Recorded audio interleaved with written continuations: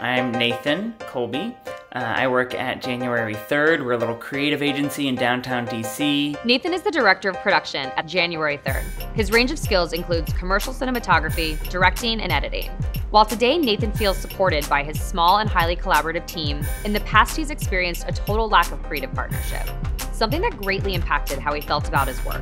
I had never worked in like a professional landscape as a part of that big of a team. I didn't have that partner that I felt like got me. It was still this sort of creative loneliness. This is the January 3rd office. It's where I work. This is where we're gonna shoot. Nathan and Bryan have both been creating professionally for a long time, so we knew their skills would be evenly matched. What will be interesting to watch is how the two of them challenge each other to experiment with lighting design. So you have a lot of video experience then, right? Yeah. You've been doing it for quite a while. When you're kind of self-employed, you don't really know how you fit in. An editor does that one thing and does it really well. I kind of do a little bit of everything. So I direct and I DP and I edit. So you don't really know how you're going to land, but I've been doing it a long time. Yeah. Lighting is one of the challenges that you kind of wanted to go over today. Lighting is a challenge for me as well. Yeah. I feel like that's something I'm trying to learn right now as I'm trying to grow my channel too, right? For me, time is the biggest enemy.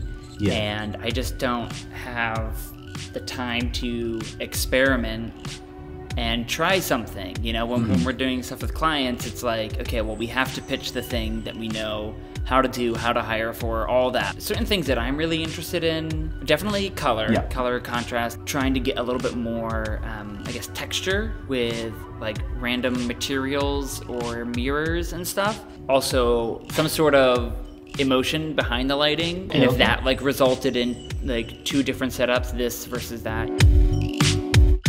Okay, so how should we get this started? I took a couple screenshots of some creators who created really cool lighting effects. YC Imaging, he's on YouTube as well.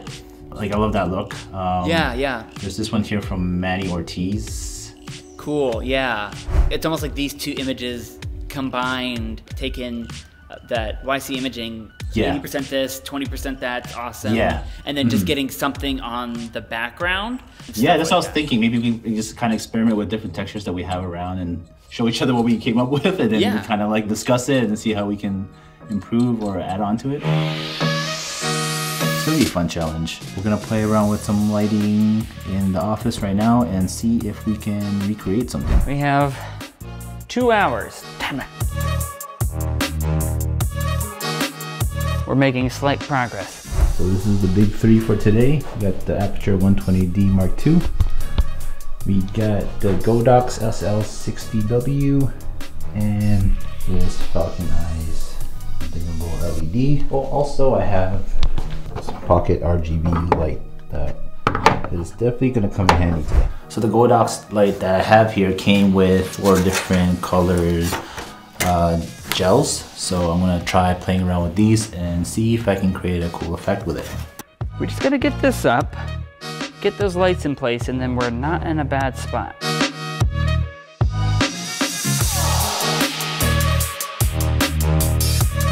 Okay, so I shot a few clips with the same lighting just to kind of create a little short video. It took me a little longer than I wanted to shoot that little piece, but I'm gonna keep going and trying out these other concepts.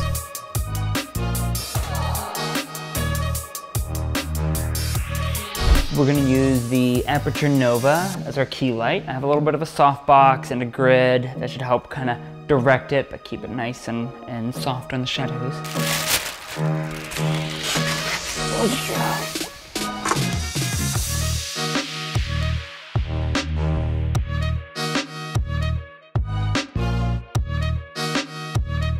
So Nathan sent me a video about using mirrors to reflect light onto a product or your subject. So what I'm gonna do is I'm gonna tape up this mirror and just have a little rectangle piece of it showing and reflect it onto the watch that I was using earlier and see how it goes.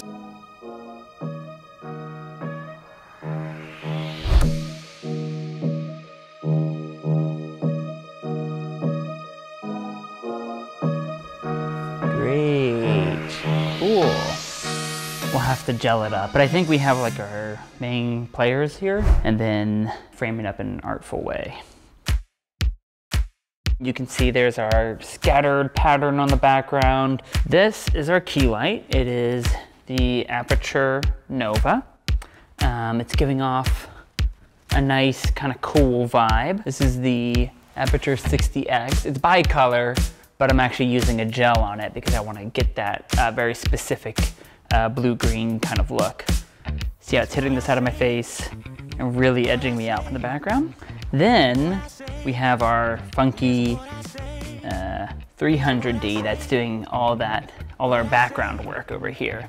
So you can see there's just all this cascading different little streaks of light, and we're getting that from putting our 300D on the ground like this. There's the ballast, there's a light with a Fresnel 2X in full spot. We're gelling it with the same blue-green, and then it's going all the way up here, all these little dusty mirrors. This is our contrasting color, our complementary color. So I have this one edge light with the Aperture MCs. I have like a group of 4 of them just on a baby plate. And so that's just supposed to hit the opposite side of my face. And then I have this 120D with, again, another CTO gel in there. That's just kind of spreading some orange onto the background to kind of help gradient from our crazy teal to our subtle ember. 5 lights, if you count the MCs as 1, which is a lot. And I think, you know, you could simplify this. So how's everything going? It's the layers of complexity are slowly piling up. Yeah. In terms of video, I was thinking, I was just playing around with the stuff on my end. Maybe like take different angles and shots of the same lighting and scenery and kind of maybe put it together. I did a little sample while I was playing around here. I'll show you, I'll share my screen with you. Maybe we'll try to use the same color theme and maybe try to find like one unique pattern or something that we can kind of reflect. We have our 2 colors. Yeah. So we make a little bit of a story, right? Just out of this like completely conceptual, nothing crazy. We film shots introducing one color, and then we film shots introducing the other color, and then we film shots with them together. And it's like a story of conflict. Yeah. We've kind of gone off on our own missions here. The idea is to introduce the warm, introduce the cool. Right now I'm in the warm zone. This is kind of wacky. I don't know if it's good or stupid, but see how like as I move that around, light just goes across my face. I'm hoping that seeing the 2 together, you'll feel something. Alright, so today is day 2. I did a lot of research yesterday trying to figure out what type of light sources to use to project something cool onto myself and the watch that we're using as the subject in the video. So this first idea I have is to project animated graphics using Storyblocks assets.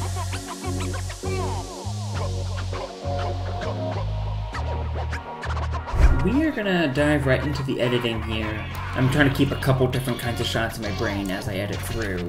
I really like it. I like how this warm tone is just edging the chin and hitting the temple. Now under all this mess, I just need to grab a Bristol board and do the very last thing that I want to do, which is do a cutout.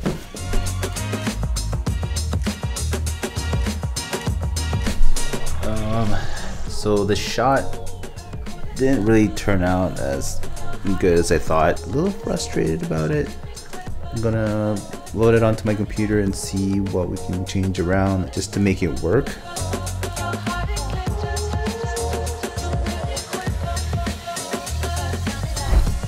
We've added in our sound effects. I think it all kind of comes together and I'm pretty happy with it the way it is. How did everything go yesterday? It was good. Yeah, the screenshots that you posted on the mood board ended up being like they look really good. Awesome, yeah, just the colors and everything that how you projected the warmth and the cool shots. It's really good. Were you able to put like a clip together or like? Yeah, let me just send you the link.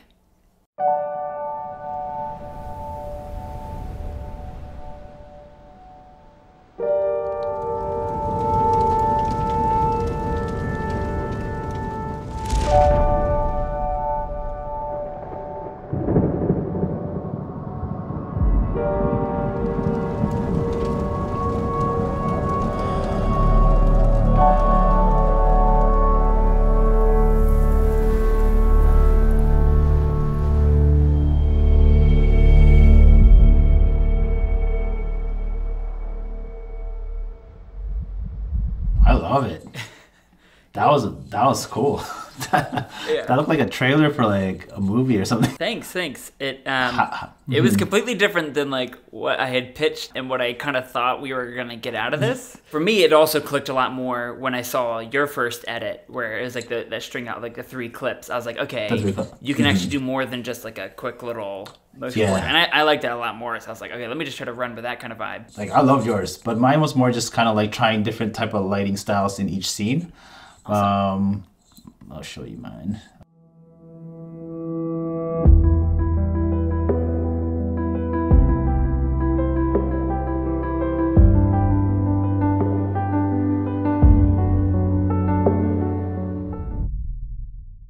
So it was more like product placement. So my favorite shot was this here, which I was actually kind of inspired by that mirror that you had yesterday. Yeah. So what I did was I found some Bristol boards at home, and I just cut these weird shapes into them. Yeah. And then just projected the light onto the table. And then for the movement, I just kind of moved my hand around in front of the light, just so that it looks like it's coming from like a window or something. How'd you do all that movement on that wrist shot? So the things that are projecting onto my hand are graphics from Storyblocks that I put on a projector. Oh yeah. And I just kind of like projected it on here. It looks cool, and it's super kaleidoscopic. Yeah, there's a lot of movement. What was your like favorite part of the whole thing, like the whole creation process? I was pretty nervous going in because I haven't done something for myself in a long time, and so my expectation barometer is all over the place. Right after we had talked that first time, it was like, this is just gonna be cool. This is gonna be fun. Like neither of us have exactly a super strong vision. We were kind of just letting it guide us. Through doing this, I was like, dude, I get to like make another connection. I haven't made new connections in like years. Same. So the main thing when looking for a creative partner is to not be afraid to reach out. I know it sounds very simple, but honestly, it was a small little thing that stopped me from working with other creatives. I always felt like my work was not good enough, so it stopped me from reaching out to other people, feeling that they'll just ignore my messages anyway. I feel like everyone has something unique and different to offer, so don't let that be a roadblock to you when it comes to reaching out to new creatives. Even if it doesn't work out, at least you tried. You never know who you will inspire.